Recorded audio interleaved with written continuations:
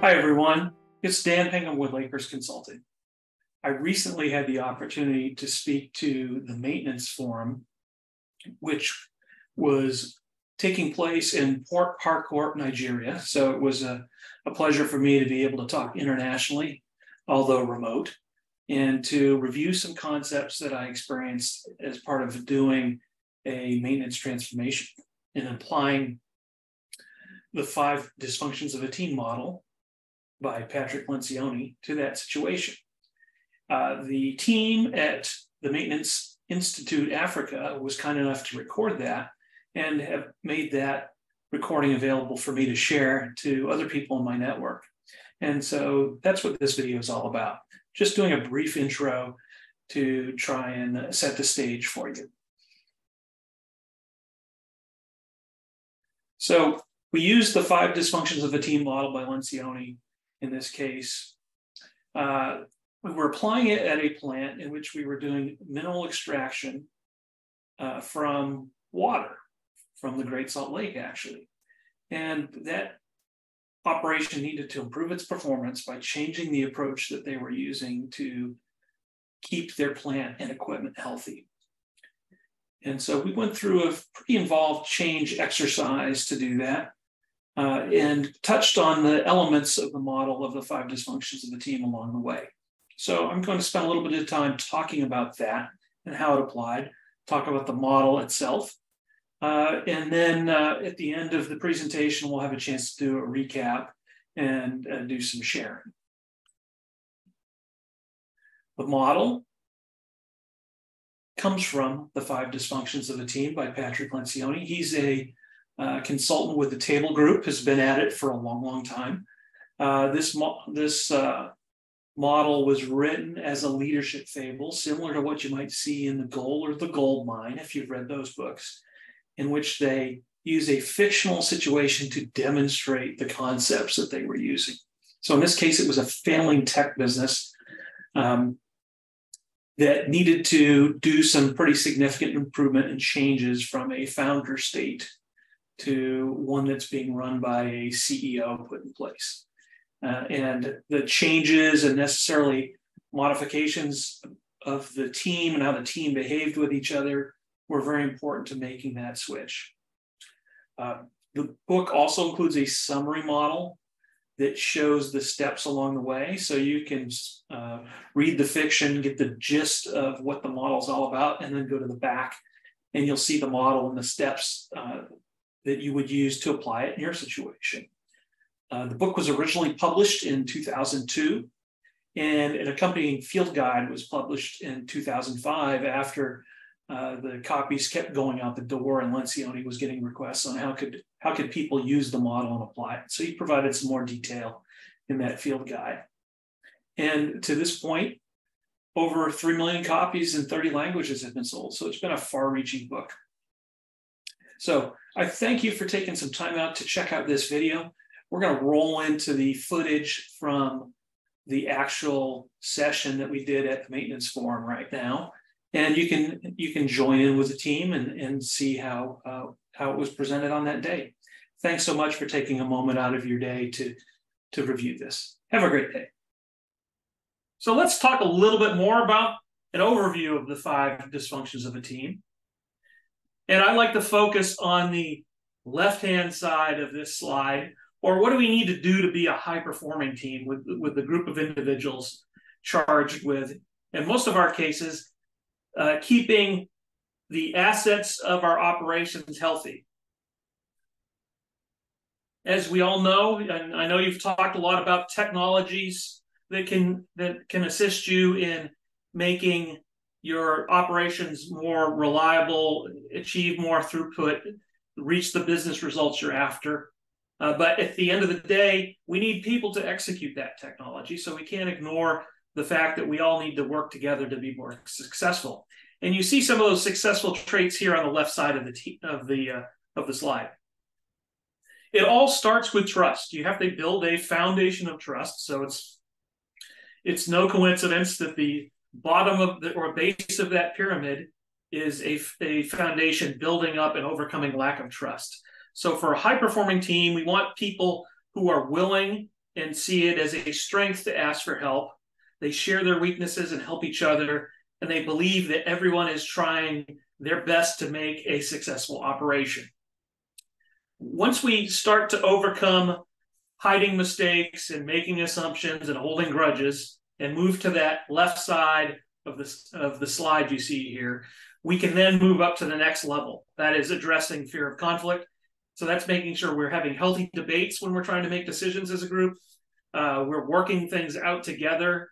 And if there is some issue with behavior within the group, we feel free to challenge it and address it very early on. We don't let it grow and become worse over time.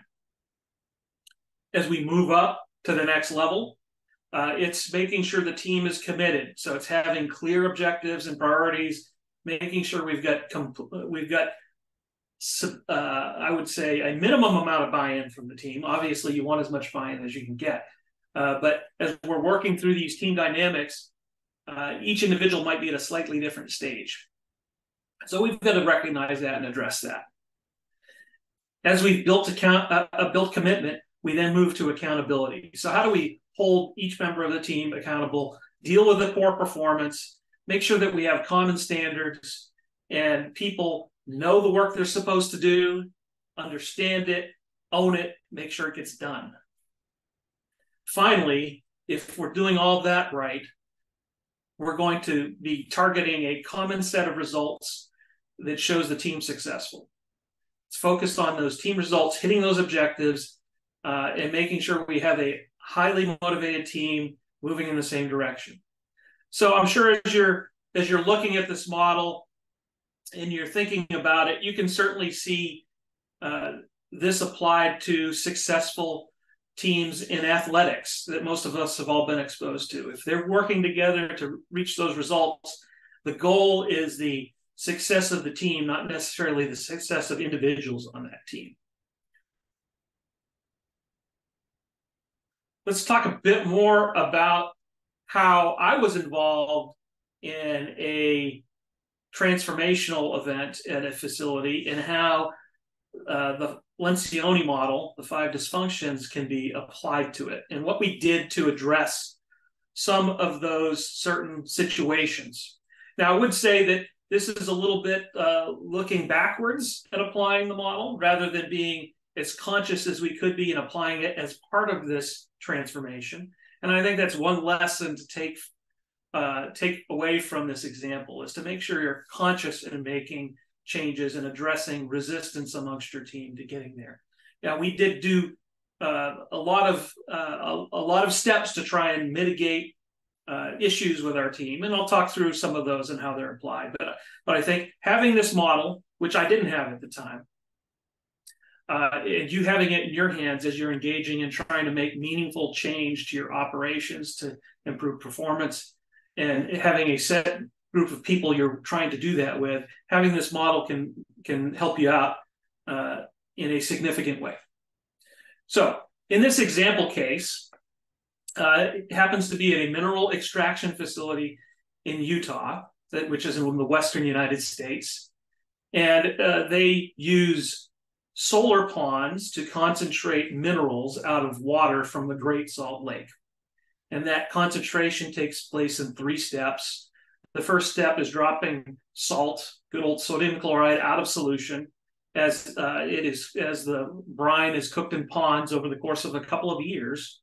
That brine is then pumped off to another set of ponds, and the remaining salt that's dropped out of solution is extracted, similar to how you would do things in an open pit mine, a very shallow open pit mine, because these ponds are only a few feet deep. And so that salt in the U.S. is used for road safety. We put salt on the roads in the wintertime to melt the snow. That's where the bulk of it goes. It also goes to things like water conditioning, animal nutrition, and some other applications. The next step in those ponds, from an evaporation standpoint, is dropping sulfate of potash or potassium sulfate out of solution. That takes about another year. And again, we pump off the brine to another set of ponds.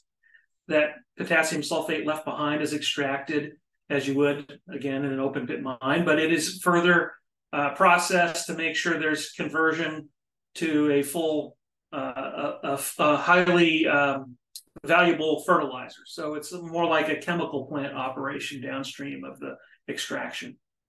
And that's where the majority of profits comes from in this operation. And then finally, the remaining brine is either made into magnesium chloride for other uses, or now the facility is actually starting to use that brine to also extract lithium. And as we know, electric vehicles are taking off all around the world. That lithium is going to batteries. So that's a new application for that facility. So they're getting multiple uses out of this brine. But at the time, sulfate of potash was really the key product. They were sold out, high margin. They want to make sure that they minimize disruptions to operations. And they were having operational issues, and they kept putting more money into maintenance, but it wasn't yielding results. So there was a burning platform. We got to do something different. They increased spending.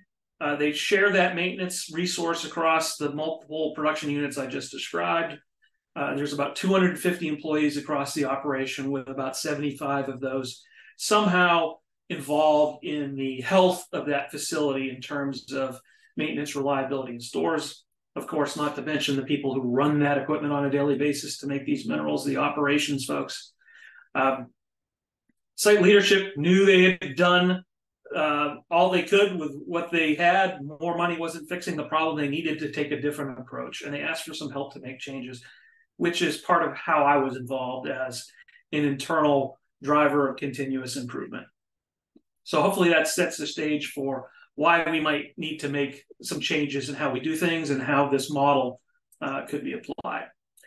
So just to make things a little bit more clear on the model we were trying to develop from an asset care, maintaining, and reliability standpoint, it was converting from break fix to something where we had planned work and planned reliability efforts.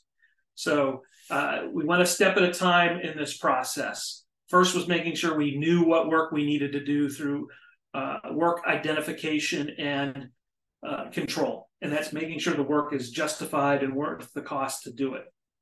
So any place where we had a choice, we made sure we did an evaluation. We were also very highly reactive at this point. We were doing more than 15% of our hours in maintenance on reactive maintenance, break fix, call outs. As you all know from working in industrial maintenance, that tends to be the highest cost maintenance that you can have. You would much rather fix something that's broken on your terms than fix something that's broken on the equipment's terms, which always seems to happen at 2 a.m. on a Sunday morning. So it was making sure we had a process for identification and approval and discussion of work before it happened up front. We then moved to planning. So any work we had the opportunity with time to make sure we had a solid work plan. We knew how many people, what pieces and parts, how long it was going to take. Step 2, really ironing out that planning process and dedicating people to planning, not just having people who are titled as planners, as parts wranglers. Once we had planning set, it was moving to scheduling, stacking up those work orders in a given week, comparing it to the resources you had available, and laying out what could be done. Also, as you might imagine, we're still reactive, trying to become proactive. So you still had to dedicate some amount of your team to doing that reactive work while you were trying to fix the root cause of that reactive work. So a challenge. As we looked, this facility had multiple large turnarounds or shutdowns during the year where you needed equipment down to do that very involved preventative work. And so we would also be stacking up work orders, plans, turn that schedule into a shutdown schedule where we had activities stacked up in a Gantt chart to know what was going to happen when, building that discipline. Along with planning and scheduling, we also had work to do in the storeroom. So being able to get that part on hand prior to scheduling the work, because we didn't want people to be waiting for parts when we had control of that work. So that changed the whole discipline in our storeroom facility to have a strong tie between that team and the maintenance team to get orders in place, to have lead times, to have base level of stock for things that had more frequent breakdowns, so we wouldn't have to go through that order cycle, and really change the discipline to bring the total cost of the storeroom down. So we wouldn't have a replacement plant sitting on the shelves, so to speak. As we were doing those things in parallel, we were also building up our reliability skill set. So that meant we brought onto the site thermography, vibration analysis, oil analysis, ultrasound, motor circuit analysis, etc., and had to build some skill sets and disciplines and know what we could do internally and know what we needed some outside help to do. And we'll revisit some of those technologies in a little bit. So that's the model we're trying to strive for. And after being a reactive plant for almost 50 years, changing that model, we had a lot of organizational inertia that the team had to overcome. And that leads us into what we needed to do next with the model. So thinking back to Lencioni's 5 dysfunctions, the first, that base of that pyramid is absence of trust. And so just to recap that, when you're in an organization where you have that, you have a failure to understand what's going on with other folks on the team, and you also fail to open up to each other and be vulnerable and ask for help. So it's building that sense of security and trust to be able to move forward. Because of that lack of trust, there often aren't very constructive debates on a team. You're either not debating or you're pointing fingers and doing blame. And we've got to build that base, that trust base, to be able to move up to the next level in addressing our dysfunctions. So let's talk about what we did in our mineral extraction plant example. The first thing was we tried to break down silos within the organization. So we formed a project team with cross-functional representation within that team, representing each piece of the operations of trying to get that mineral from brine to the customer. So, as you would imagine, we had representation from our maintenance team, which include management, planning, scheduling, supervision, and the maintainers themselves. From operations, the people who are the ones charged with running that equipment to produce those minerals, we had representation from management, from operators, and also a role in this particular model called production maintenance coordinator, who was the voice of operations to maintenance and reliability and helped set priorities from a single point on the operations side. So he was in essence the coordinator of all the work coming in that was to be planned and scheduled. We still had an emergency loop for anything that was break fix, but anything we had some decision-making capability over, it went through the production maintenance coordinator. We also had team members from reliability, which included reliability engineering and reliability technicians, who were the ones to go out in the field and actually do reliability routes and thermography, ultrasound, vibration, etc. To get support from other parts of the organization, we brought in a team from stores, which included, in our case, procurement, the people who are actually going out and placing orders and managing lead times, and the management of that group, plus the technicians who ran the storeroom on a day-to-day basis to restock parts, and also to begin the evolution of a kitting process. So if we're going to plan and schedule work, we know when that work's going to happen. We don't want our maintainers to go on a treasure hunt each and every day. We had our storeroom actually kit work for planned work orders and get it in place. So when the maintainers were ready to do the work, the parts were there for them to execute that work. And then finally, we had some consulting resources. I was one of those internally. We also had some external help with the model we were putting in place. and also some day-to-day facilitation and coaching, because this was a big effort trying to manage this change across the organization with multiple different people. That team that we put together built a change management plan. And so part of what we did was to walk through the reasons why for the change as a cross-functional group, understand what's the business reasons for doing something different compared to what the history had been, and focusing on value. And so we developed that into what we call a common elevator speech or a pitch. So if somebody who had not been involved in the effort came up and spoke to a team member, they could easily describe what are we doing and why. So in our case, we developed a rationale or case for change, which was that we were a growing site and we needed to make the best use of those assets to satisfy the customers who kept saying we need more fertilizer. One way to do that was to improve equipment reliability, uptime, so be producing more in the same amount of time, and the work processes that go along with it. And then to reinforce as part of that rationale case for change is we've done a lot with all the people who have worked here historically with good people and doing hard work, but that hard work was no longer enough. We needed to do smart work. We needed to add good process to the mix to ensure that we were able to compete for the long haul to satisfy those customers and keep our plant and equipment and people healthy.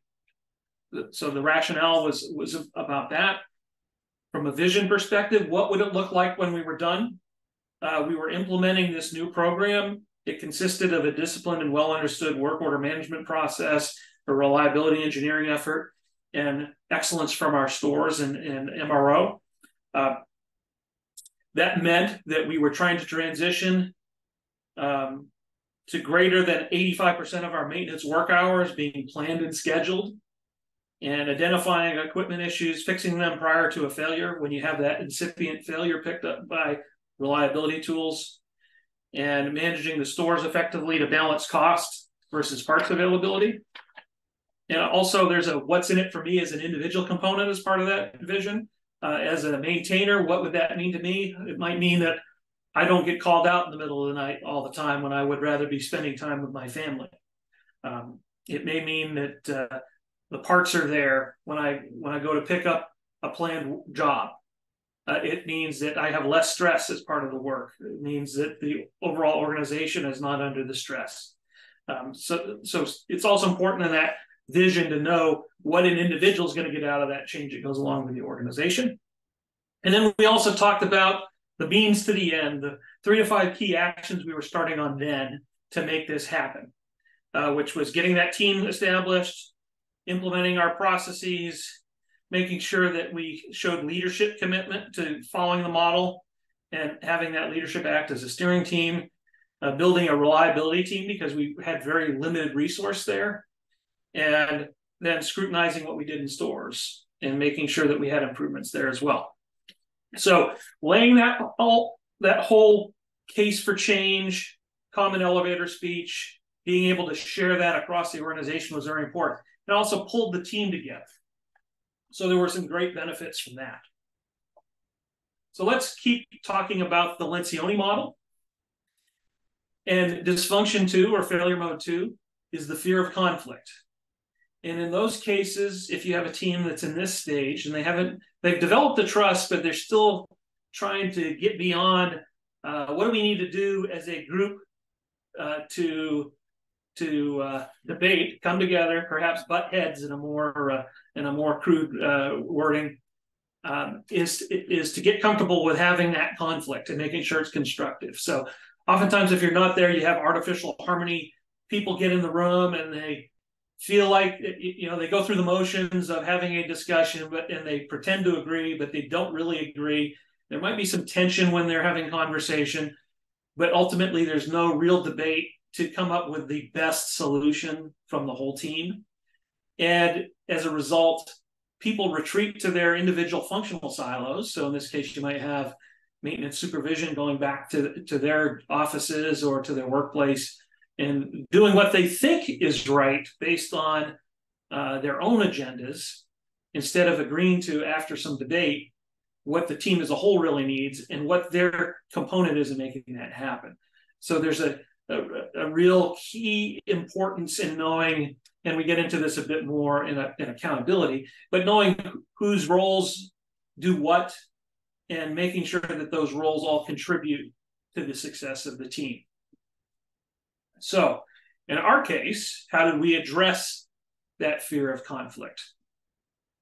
Well, we stepped through all those actions that I mentioned as part of our key actions in our case for change in our elevator speech, and how those asset health models would be implemented a step at a time. So if you think back to the asset model where we had work order ID and control, planning, scheduling, shutdown coordination, MRO excellence, et cetera, each one of those had components of work that we had to master. And we went through that a step at a time. And we didn't proceed fully to the next step until we were good enough at the prior step to make sure there was value in moving ahead. We had consultants acting as coaches throughout the process and reminding people, yes, we need to do it this way. The heroic, reactive way is not the way of the future, the low-cost way, the successful way. It may feel good from an adrenaline standpoint because we all like heroes, but it's not the best way to run a continuously operating facility. So we were there to provide some reinforcement. And we did daily check-ins with the complete team to identify and drive, improve that coordination. Did we have the parts to meet the schedule or not? Was the reliability team identifying any new failures that we needed to put into the work order queue, et cetera? So it was building up that daily discussion. What are the issues? How do we fix them as a group? That was so important. Back to the model. Level 3, failure mode 3, is lack of commitment. So this is really around not fully committing to a plan and executing on the follow-through. It's not having agreement without ambiguity, or making sure we have clear agreement as to what the next steps are, who's doing them, and when they're going to be done. As part of this commitment, as we debate it, as we just saw in the prior dysfunction, everybody should have a chance to voice their opinion and provide some input so that the team can understand and support the path forward, even if an individual doesn't personally agree with it. So at the end of the day, we're not really trying to build consensus. We're trying to make sure everybody's viewpoints out there. We pick the best solution as a team, even if that might not be the best solution that an individual agreed to or wanted to promote. In other words, that's disagree, have that debate, and then commit to the group solution. Because if we're meeting on a daily basis, that means if something doesn't go as planned, we have a chance to regroup, discuss, and course correct if needed. So if you think of it in terms of the Deming wheel, plan, do, check, act, we've planned, we've done it, we're now checking it, and we're acting for correction if needed. So how did our team address this lack of commitment to get over it? So we, as I mentioned earlier, we're meeting daily. We also met weekly in terms of sorting through work and understanding what work is in the backlog, what needs to happen next. And we would lay that out in terms of a plan, overlay that plan with resource availability, develop a schedule for the next week, and work through those larger issues of executing work, and then tracking progress. And we'll talk a bit more about progress when we get into results. We would make sure that as we executed steps within our asset care approach, that we were successful before moving along to the next one. So as you might imagine, this was not a few-week kind of process. This was a multi-year effort to change the culture and approach of this facility. And we wanted to make sure that we were successful at each step along the way to build that culture. And we had regular reviews and meetings with the team to make sure we were actually executing to the plan and making progress. And part of the reason for having these meetings was to make sure that we were, in some respects, forcing debate amongst the team members, discussion amongst the team members, and ensuring people did not go back to those silos. Because in an organization that's been doing things the same way for 50 years, there's a lot of inertia, a lot of pullback to the old way, unless you're out there actively making sure the new way becomes a habit. So again, it's repeated progress, slow steps over time, and then some positive reinforcement. We'll talk about results here in a moment. Failure mode 4, avoidance of accountability. So if you now have clarity and buy-in for a plan, so in this case, executing the model change, becoming proactive from reactive, each member has the power and ability to hold others accountable, their peers accountable for what they've signed up to do and for having high standards in performing that behavior. Each team member, as part of that process, has to become accustomed to having some discomfort when both calling out other team members and being called out, knowing that the real motivation for that is not a blame or an attack. It's to make sure that the overall team is successful. So that's why going back to that baseline of trust at the beginning is so important to have that first before moving ahead. And then as we go through, we want to make sure we have regular updates and tracking of actions, and that allows us to step in if we need to do some course correction. And that might be a process issue, or that might be a personal execution issue. But it's making sure we have these things in place to make sure the team is doing what each one of them is supposed to bring to that ultimate team result. So if you're thinking about perhaps a football team, there's different roles depending on what spot on the field somebody plays. It's the same sort of idea here within our organization. So let's get back to how did we address it in our case. A good thing for us was the model we were putting in place from a transition from reactive to proactive had clear responsibilities for each role. So we had roles around who was responsible for generating work orders or work order requests, who approved those requests and turned them into work orders, and how did we set priority? That was largely within the production maintenance coordinator's realm, and ultimately approval to enter the planning queue. We had dedicated planners. And oftentimes in the industrial facilities I've worked around, we have people we call planners, but they end up being the go-to person for everything in maintenance. They might be a fill-in supervisor. They might be somebody ordering parts. They might be somebody chasing down workers, whatever the case may be. But in this model, it was very important to have clear maintenance planning responsibility with some metrics around planning. How many plans can you develop in a week? And not to get distracted by the other things that are so often the case in larger organizations, because the planner becomes expert at a lot of things, and they often become the person that's the first call to answer a question, which is not really a direct part of their daily work. So they get distracted and can't do the things that they need to do. And if you look at the studies around planning, planning is the best way to improve the wrench time of your maintainers and turn it from what's typically 35 to 40% and 75 to 80% time actually doing work. So it's important to dedicate people to that role.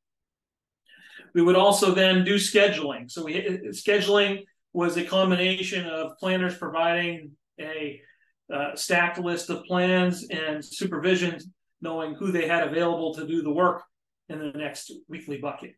And lining those two up and then executing to that schedule was maintenance supervision's responsibility. Ordering and purchasing agents, and we also had people responsible for receiving, putting parts on the shelf, and then as we developed our plans and schedules and providing that to the storeroom, them kitting work ahead of execution. So having the stack of work order parts ready to go, kitted by work order, So the maintainers could come in the next day, see the schedule, know the work, find the work order, find the parts, and go execute. That's where you get that benefit of an improvement in wrench time, not having to do the treasure hunt for parts each and every day. Execution was largely on the maintainers and the maintainers' supervision to make sure things were being done and to handle any upsets during that process, because as you all know, we often find things when we open up equipment that even the best plan may not have expected based on the best history of prior work. So you've got to be able to roll with some of those surprises as you go and make sure you execute and track reasons for changes in your execution versus plan.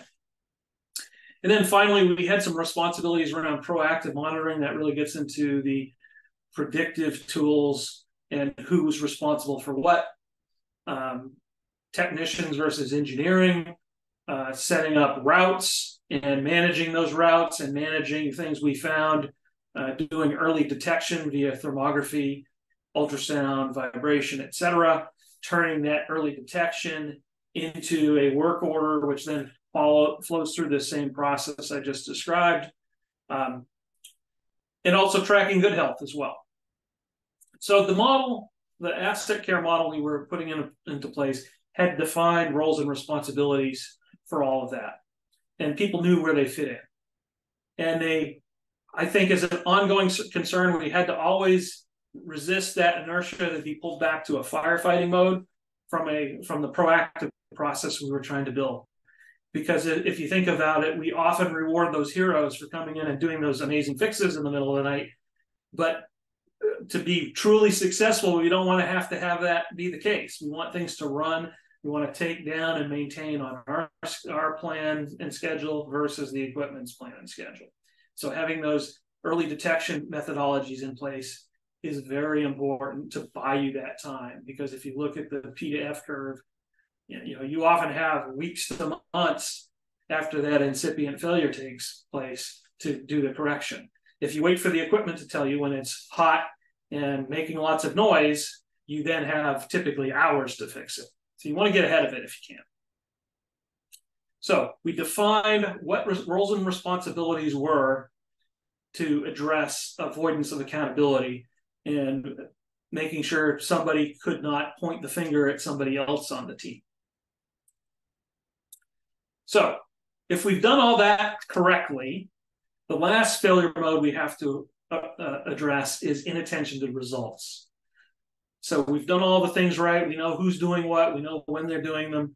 But if we aren't still focused as a team, there can be a tendency for individual team members to seek out attention for what they do to get better and seek recognition at the expense of the team, which at the end of the day, if we're not all getting those lagging results, the team's not successful. So we want to make sure we're recognizing the results of the team and the individual efforts that go into reaching those results. Inattention to results can be overcome by ensuring that the collective ego of the team is greater than the individual egos of each team member.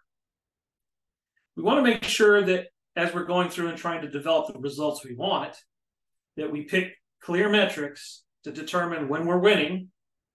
And those metrics need to be based on the team, such as production rate, reliability, profitability, could be equipment health measures, it could be OEE, whatever the case may be. It has to be something that has the whole group supporting it.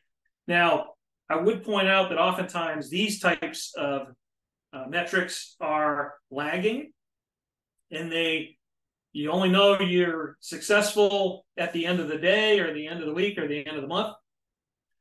And you need to have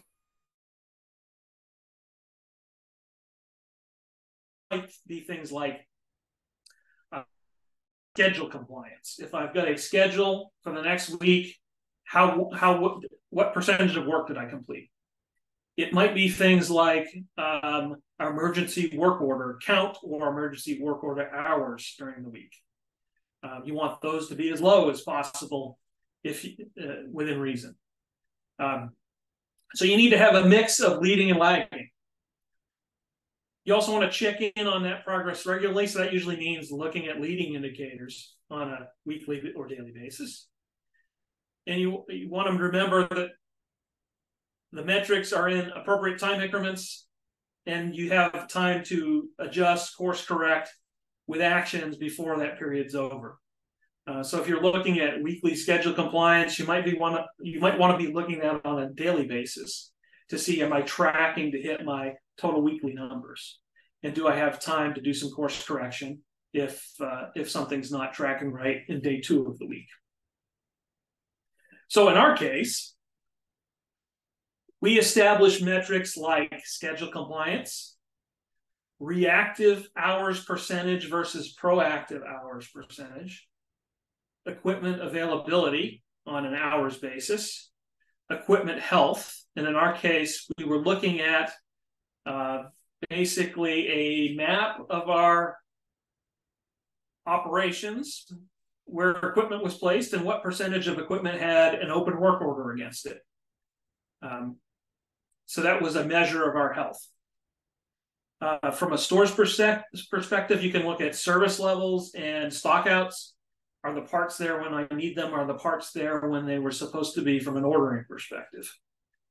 And then a real high level lagging metric, probably one that should only be looked at once a year at most, is the maintenance cost as a percent of replacement asset value, because that's really real.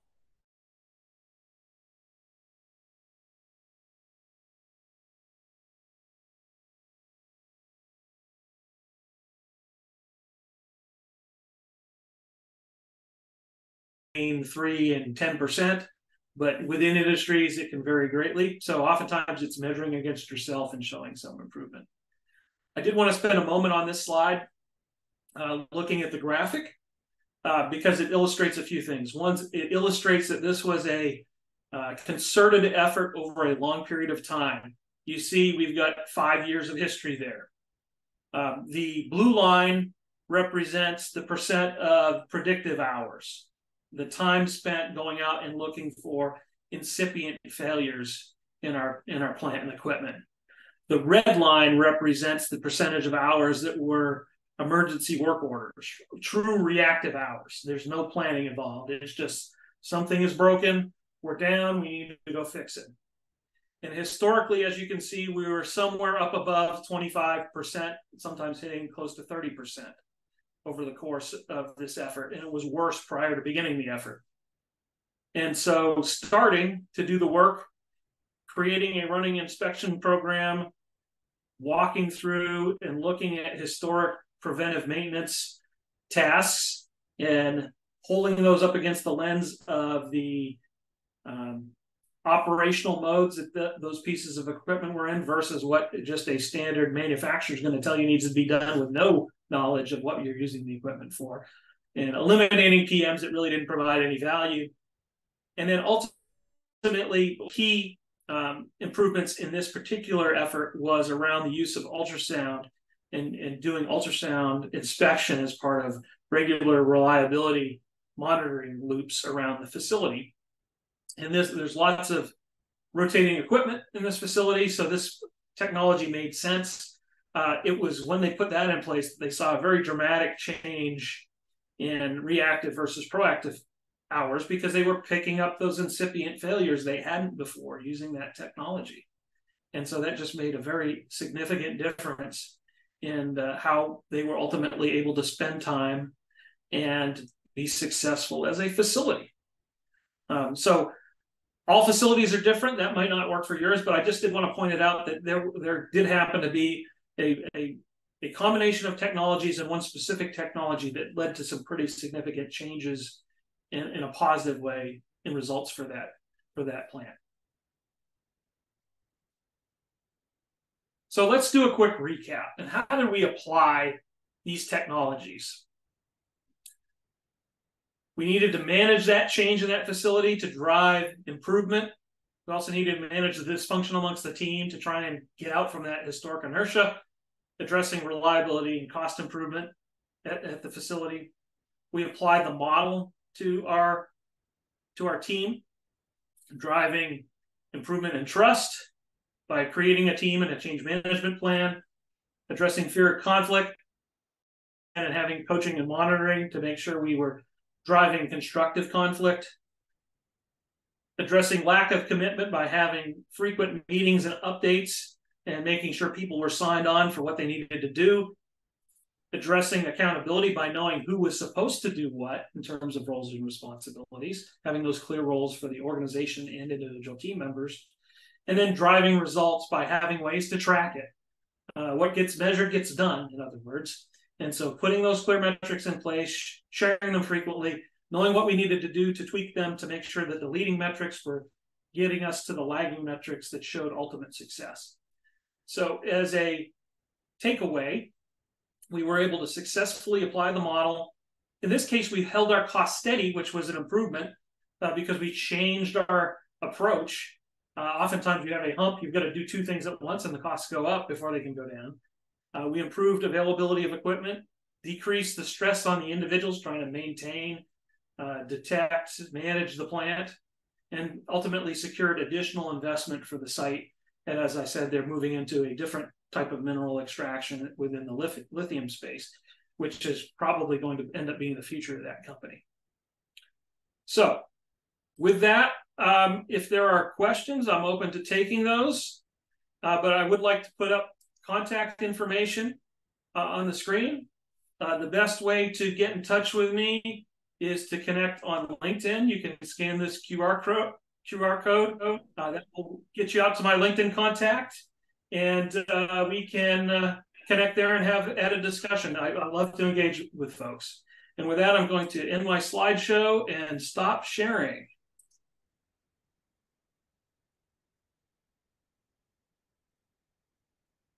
So, Kinsley, are there any questions? Hear me, Dan? I can hear you, yes. Okay, great. Thanks for such a wonderful presentation.